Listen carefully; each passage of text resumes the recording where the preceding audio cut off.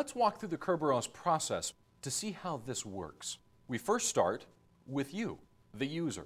As you log on to the system, your computer contacts a main Kerberos server and requests authentication. As a result, the KDC, or Key Distribution Center, is the main authentication server in the Kerberos process.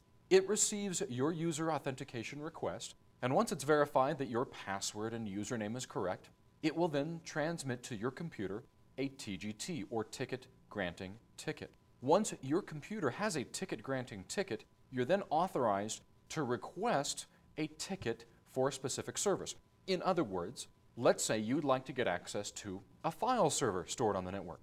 Your computer uses your ticket granting ticket to request a ticket that would give you access to a specific server and to the specific file sharing service stored on that server. As a result, your client receives the ticket for the service from the ticket granting server. Once your client has the ticket for the service, it presents that ticket to the application server, and once authenticated, gets access to the resource.